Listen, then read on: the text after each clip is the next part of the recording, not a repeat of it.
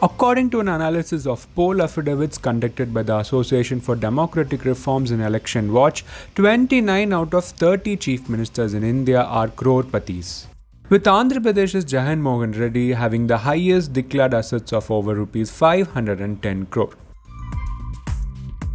The only exception is West Bengal's Chief Minister Mamata Banerjee, whose total assets amount to about Rs 15 lakh, the lowest among all the CMs.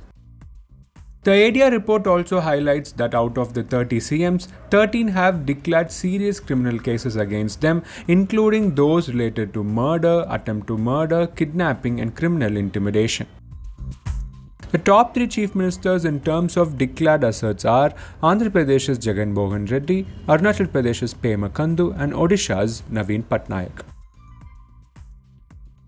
On the other hand, the 3 CMs with the lowest declared assets are West Bengal's Mamata Banerjee, Kerala's Pinarayi Vijayan and Haryana's Manohar Lal.